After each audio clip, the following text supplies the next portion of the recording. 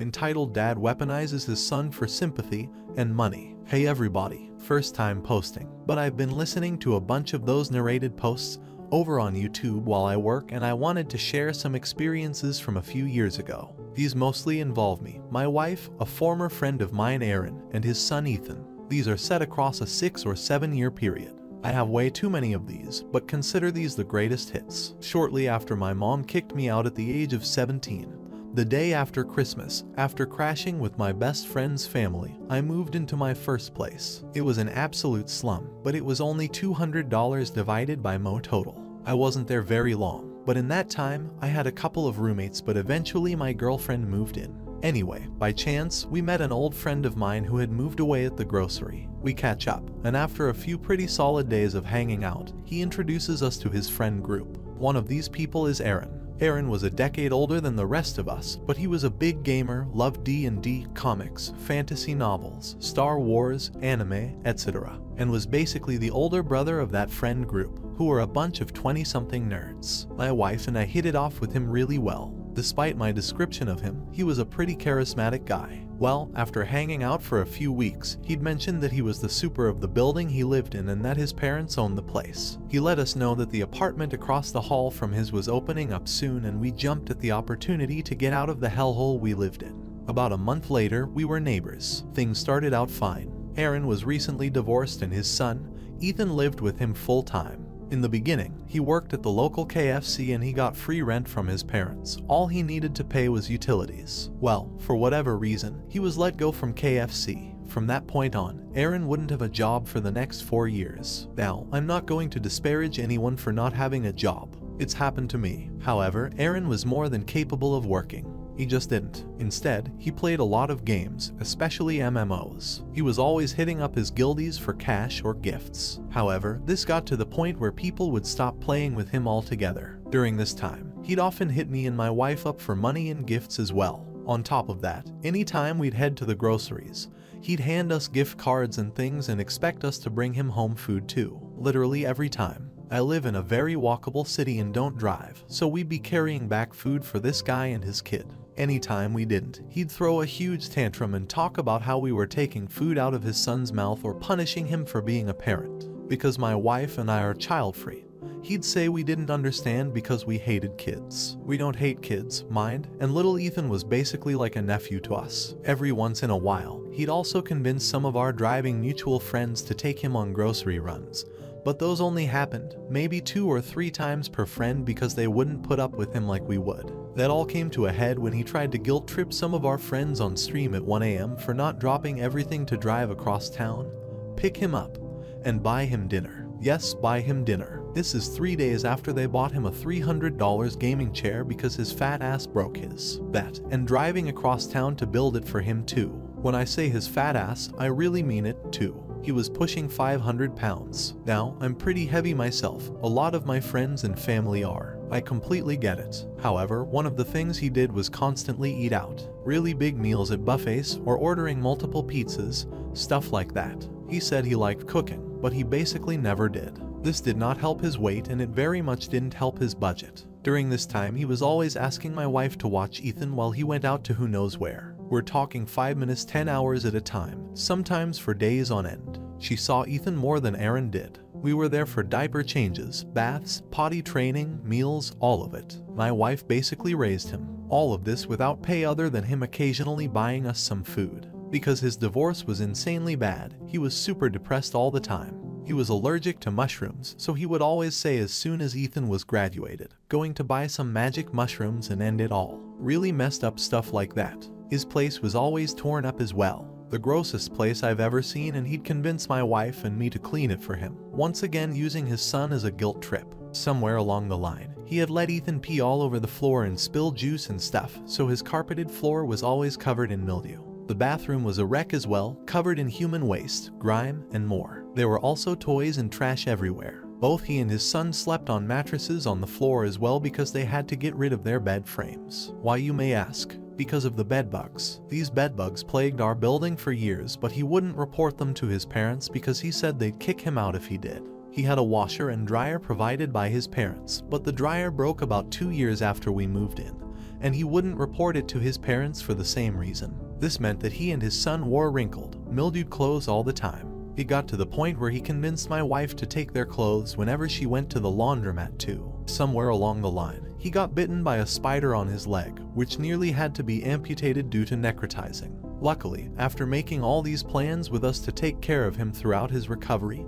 his leg was intact. However, he would then go on to use his rotting leg to milk more sympathy out of everyone around him. Thankfully, his dad ended up hiring him to be a car washer to bring in a bit of money here and there. Don't get me wrong, his parents were abusive assholes, I get it, but after working there 1 year, he got into a huge fight with his dad about being late all the time and quit. At this point, his dad also started charging rent. Because of that whole debacle, we started making big meals for both households, all while still providing free grocery pickups, childcare, laundry service, cleaning, etc. By this time, Ethan was in school as well, so my wife would walk him to and from before taking care of him in the evening. We also started giving them $500 divided by Mo to help him get back on his feet, with the promise he'd look for a job. Right out of the gate, he said he wouldn't do anything that had him on his feet because of the rotting leg, but he also wouldn't work a temp job or at a call center. Also, because of not driving, it had to be within walking distance, but not too far because of the leg and his weight, so the only jobs he could do were online. So, instead of looking for data entry or something, he decided he wanted to be a streamer. Fuck me. That summer, his AC broke along with his oven. Again, instead of reporting it to his dad, the landlord who was responsible for these things, he begged me and my wife to pay for the fixes. Well, around this time, I got an offer to move into an apartment complex literally only 3 miles away that was exclusively for artists. I was a full-time artist, so this was a huge opportunity for me. Well, guess what? He started guilt-tripping me and my wife about it, saying that if we moved away, he'd never see us again and that we were being unfair to Ethan. 3 miles, that's all. Honestly, I guess he was right, but I'm getting ahead of myself. By this time, all of my friends had had enough of him. They figured he was fun enough to hang out with, but he started being a dick to all of them too. Like, for instance, storming out of multiple D&D games because he didn't like how they were going and not playing for months before coming back like nothing ever happened and then doing it all again. No one but me and my wife would even talk to him after all that. So, knowing what an opportunity moving into this artist collective would be, my friends had an intervention with me. They explained that I was being manipulated, and that instead of helping him and his son, I was being an enabler, and that I needed to move and support my family. Well, with much protest from Aaron, we moved. However, I would still go for visits, and my wife still occasionally sat for Ethan. We also still paid him $500 divided by Mo. That was, until I gave him a cookbook about cooking on a budget, and he lost his shit. I told him that I really wasn't comfortable with him wasting all the money I gave him on junk food and that he should at least try to cook healthy for him and his son. At this point, Ethan was getting bullied for being overweight and his teachers had started saying things. I told Aaron that I wasn't going to enable him and that if he wanted my help, he was going to need to make changes. He was furious, saying I was just like his dad and that he was going to do whatever he wanted with his money, and that if I stopped paying him that I was abusing his child. He told me that if I was going to do that, he'd never speak to me again, and that that would be unfair to Ethan. I straight up told him that that was bull, and that we can still be in each other's lives, but at this point I felt I needed to remove money from the equation, and he told me that I was making this decision to never see him again. But that was enough. I told him to have a good life. A few years later, I got a phone call from him asking about helping him get into his Minecraft account, but I couldn't help.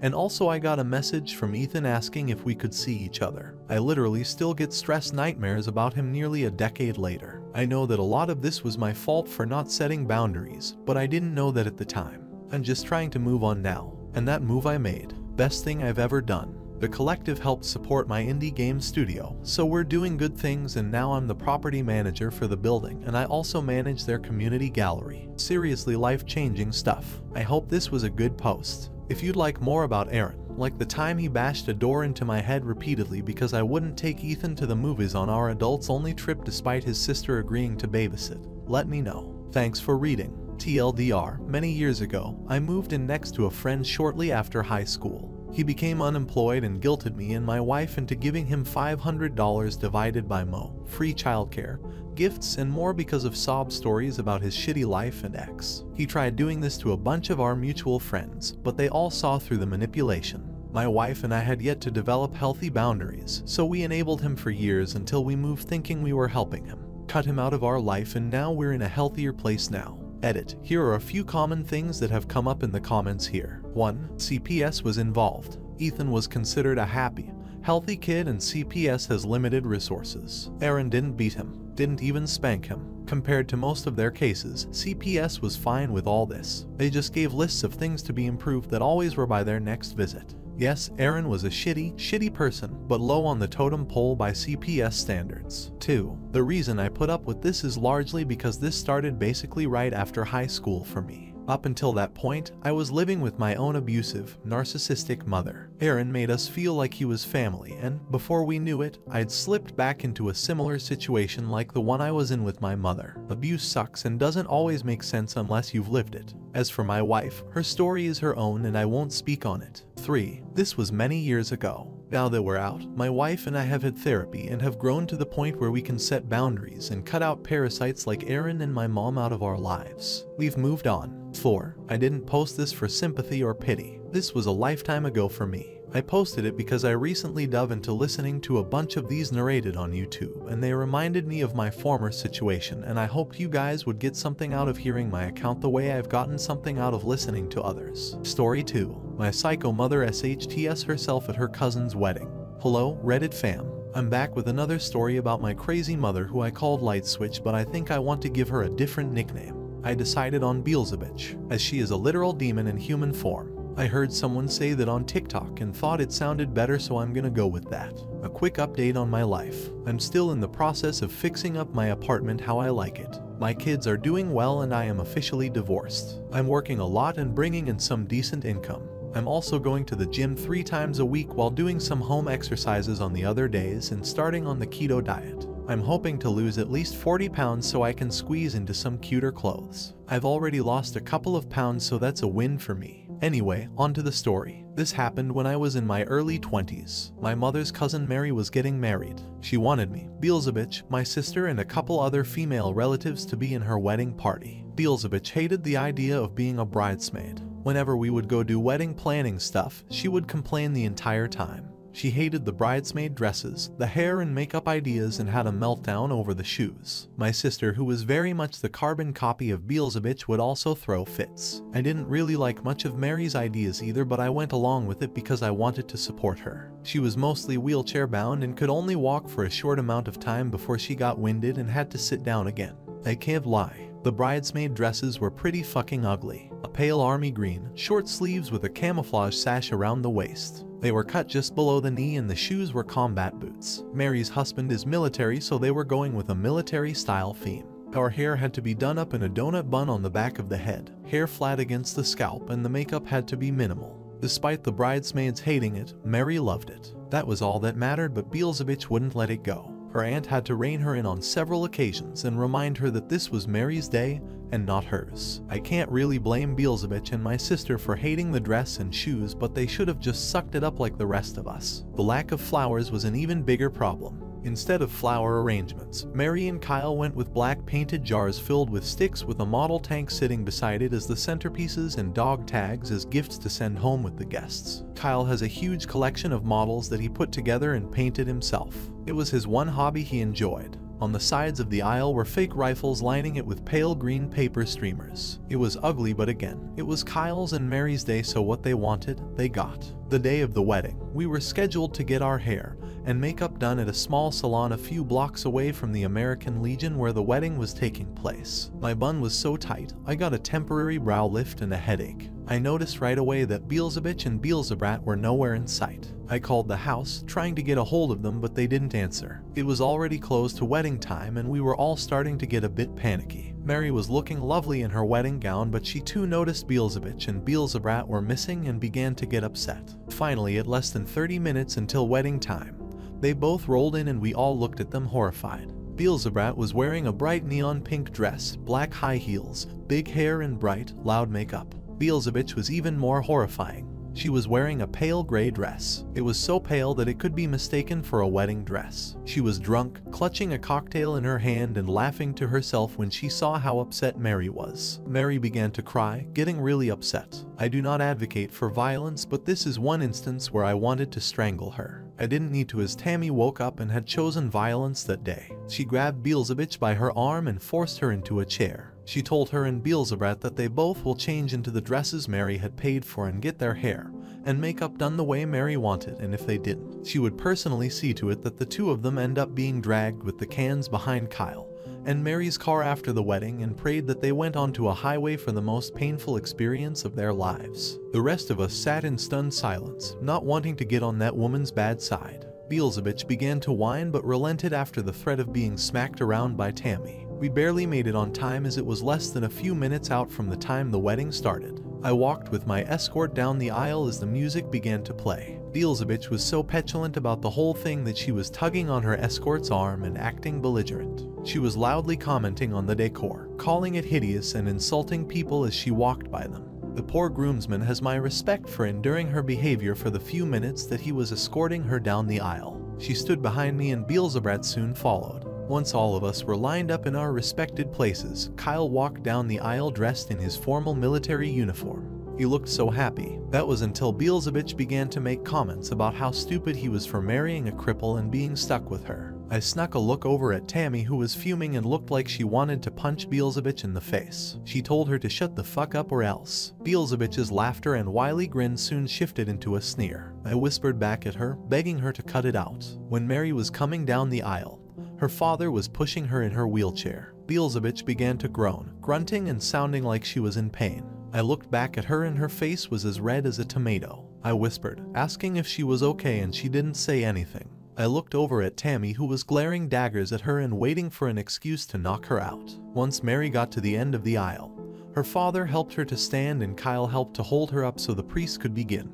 As the priest was talking, I heard the most disgusting sound behind me. It was so loud that the priest lost focus and went silent. It was as if a bomb had exploded, and the smell that followed it began to fill the air. Beelzebub and the other bridesmaids behind her began shrieking. I turned around and looked at Beelzebub and then looked down. Her legs and the floor surrounding her was splattered with soupy, diarrhea shit. Mary was so horrified by the situation that she nearly collapsed and had to be helped into her wheelchair. Beelzebub was acting fake, pretending to be embarrassed, overly exaggerating even by shitting herself, and looked around and asked for some assistance in cleaning herself up. She looked at the groomsman who escorted her and in a sickeningly sweet voice asked if he would volunteer. He looked like he wanted the ceiling to cave in on him. She looked so satisfied with what she did that she was grinning ear to ear to see everyone causing a fuss over her, not a shred of remorse. Tammy was so fed up that she sucker punched Beelzebub square in the jaw, and the two of them got into a brawl. Other guests had to break them up. The police were called, and much to her real shock and humiliation, Beelzebub was escorted out. She tried to argue, but Kyle told her he wanted her gone. Beelzebub and Beelzebub both looked at me as I was going too. Kyle insisted I stay. Some of us vomited from the smell because it was that bad. I like to think I have a strong stomach, but this was otherworldly. We all pitched in to clean up the mess. By the time we were done, Mary and Kyle were nowhere to be found. Tammy found them outside, Mary in tears and Kyle holding her. I apologized profusely for my mother's behavior. I offered to pay to have the rug professionally cleaned, as it had been a gift from a late colonel who had been a patron there some years ago. I know a simple steam clean would have gotten the job done just fine, but I wanted to show just how sorry I was for Beelzebub making the day all about herself and ruining such a precious thing. They said it wasn't necessary. Once the smell cleared out, we were able to continue the wedding. The reception was quiet and we all ate in silence. Once I got home that night, Beelzebub was giving me the silent treatment. I found her on the couch, drinking whiskey and glaring at the wall. Her bridesmaid dress and boots were stuffed into the trash, and the dress was shredded like it had been butchered with scissors. Beelzebub called me a bitch and said I was a traitor because I didn't support our mother. I told her that I can't support someone who would purposefully shit themselves just to take the spotlight off a bride on her wedding day. My brother, who wasn't at the wedding, broke my stereo by spiking it right onto the pavement outside. Tammy spread the news to everyone on that side of the family. Much of our family cut communication with her after that. She would get angry and embarrassed if anyone brought it up. She maintained for years that it was an accident, but anyone who was there and saw what happened knew she did it on purpose, out of spite and because she couldn't stand the day not being about her. She was never invited to any weddings in the family after that. Every time someone in the family announced their wedding online, she would whine about not getting an invite, but they would remind her of what she did and it being why she would not be invited to another wedding until she can learn how to act like a human being and not a wild animal, an attention-seeking asshole. Spoiler alert, she never did. I still talk to Mary and Kyle now and again. They are doing well. Kyle is retired from active duty and serves as a drill sergeant. They aren't able to have kids of their own due to Mary's condition, but they are foster parents to 3 boys and a girl. Super happy for them and glad they are doing well. Anyway, that's it for that story. I'll be back with another soon. Story 3. My brother wants my GF so bad. I have been a caretaker for my brother, Justin, since he was 10. I was only 16 when our parents died. I had to take care of the household because my brother was still very little. I did everything for him. He was the apple of my eye. I guess I spoiled him a lot. I never dated that much because I was the breadwinner for my brother. That is until I met Melissa. It was almost 10 years ago. We dated for 2 years. It was great. My brother loved her. One day, I eavesdropping a conversation she was having with her friend. The gist of that conversation was something like her friend was asking about me. Melissa said that she loves me a lot. She loves that I take care of her in every way. But I am pretty average when it comes to having sex. Her friend asked her if she is going to talk to me about it or how is she happy. She told her that her fixture is my brother. She went on to explain how she and Justin have been having an affair for 8 months. She thinks it is justified because she thinks Justin is better in bed than I am.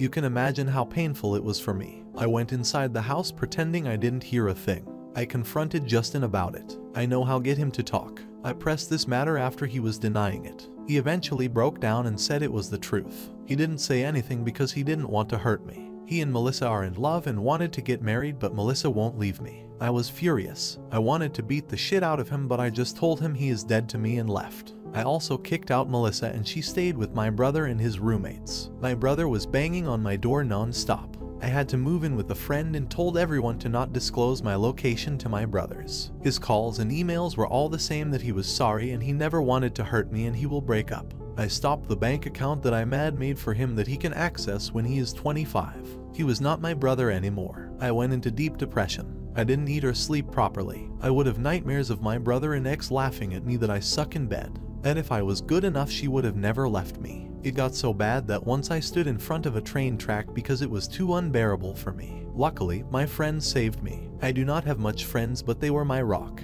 I stayed with them for a year. I went to therapy. I did group sessions. I had a lot of anxiety regarding intimacy, so I didn't date for a long time. My friend encouraged me to try. I did try once with a one-night stand, but it was bad for both of us. I still go to therapy to this day. But other aspects of my life has improved. I focused more on building new relationships with new people. I went to travel and explore more hobbies. I was living for myself. I am in a relationship with someone for 3 years now. We are engaged and we are having a kid together. Wendy is a really nice person. She knows all about my insecurities and problems that I faced because of my brother. She was mature and patient with me. I was able to trust someone enough to be in a relationship. 2 days ago, I got an invitation in my mail about a wedding. And as the title says, it was from my brother. He has kept tabs on me from afar and invited me to his wedding with none other than Melissa. Looking at their names doesn't hurt that much now. I feel numb. If it was 8 years ago, I would have a meltdown. I still feel this pain that I cannot be happy for my brother's big day. My fiance suggests that we shouldn't go and delete the invite. Relevant comments. Comment: I wouldn't have been as strong as you, man. I'm in shock and inner rage of the heartless people who hurt you. I could never imagine how horrible this must have made you feel. Opus replied, there is nothing more I want than to watch them suffer. I have no love or blessing left for him.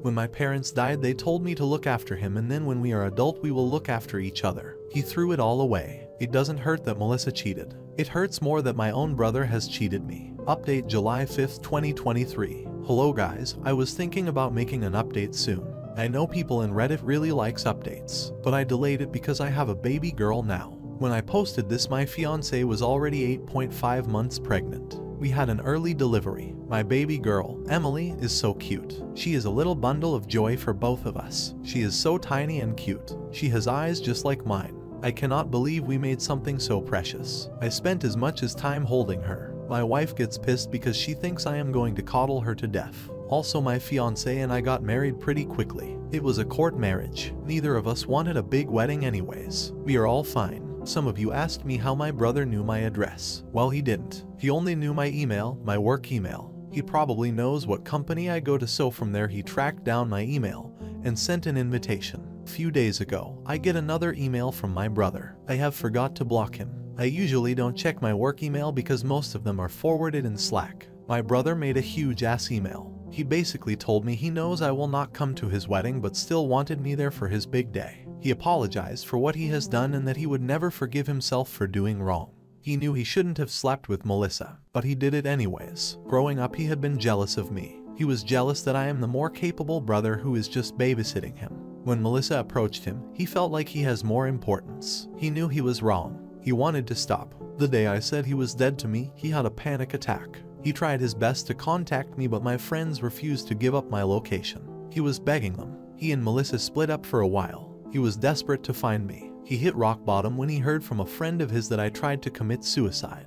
Even his friends judged him harshly after what he has done. His friends saw me as a big brother too, so they all refused to be at his wedding with Melissa. Melissa and he reconciled 2 years ago. By that time, Melissa was a single mom. She feels guilty about what she has done because the father of her child has cheated on her and left her. She also wanted to meet me and say sorry. From there they rekindled their romance. Lastly, he said he cannot go through with the wedding. He called it off and he fought with Melissa and they broke up again. He wants me to be with him in his most important day. He knows I have disowned him, but he is willing to do anything to reconcile, even if it takes him his whole life. That's it. There was a bunch of whining stuff that I ignored. I deleted the email. My therapist said, forgiveness isn't something that is forced. It comes from subconscious level when we know we can forgive that person. And it should be an option only when someone shows that they are sorry by their actions and not by their words. Honestly, I don't want to. I know I am being petty and cruel, but I am happy the way my life is. Adding him will cause stress. My wife told me to forget it. My brother is not guilty at all.